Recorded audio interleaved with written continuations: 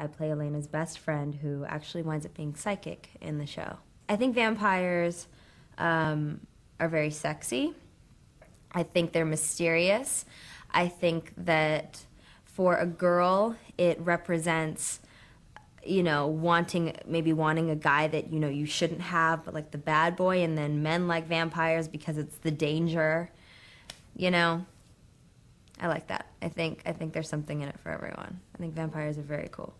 On screen and off screen, I think the show will be a success because of the relationships. I think that we're all really close. And when I say these girls are my best friends, they're my best friends.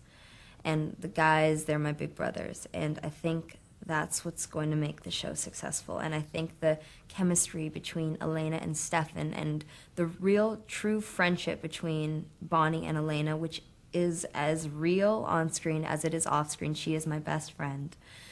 You know, I think that's what's going to make the show last and successful, is that it's real. It's not very often that you get a show that can kind of capture the essence of relationship and capture real moments between people. And I know our show does that.